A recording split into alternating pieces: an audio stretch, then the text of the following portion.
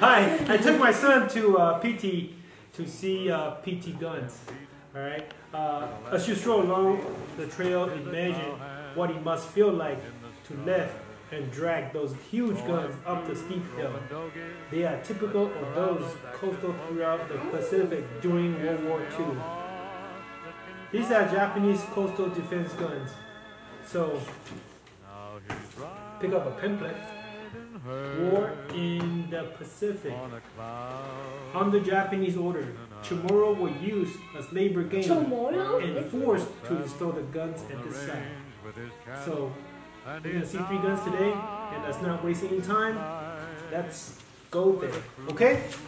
Let's go.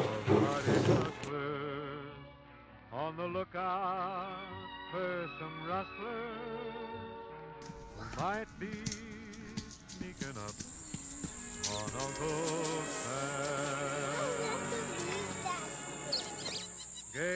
Nearing the beach, the water was filled with floating objects.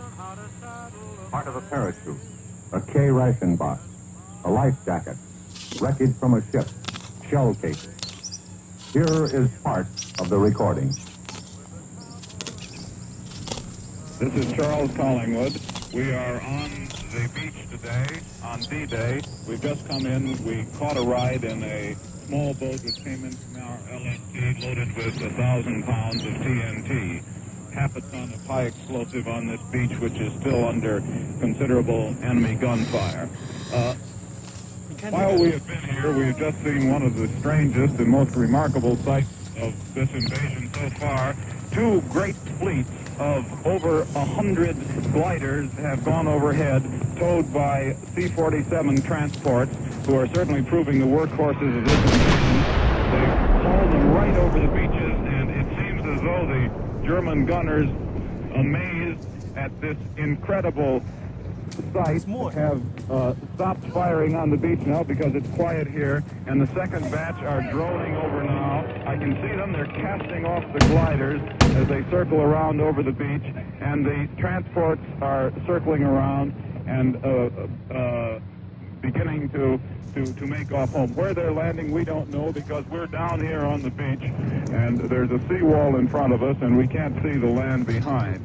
This is the way the beach looks, which was hit by our troops about 12 hours ago, early this morning. It's a flat, sandy beach, like almost any beach that you're likely to see, and it slopes gently away from the shore, from the seashore, up to the dunes and then to the sea wall, which was the first objective of our troops and which they took early on in the game.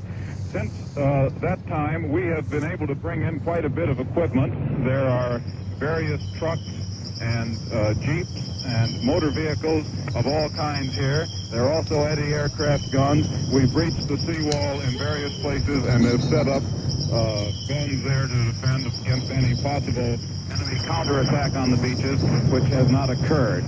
A naval party has just come in from the shore and begun to unload our TNT here, which is taking a load off my mind as well as a load off this vessel.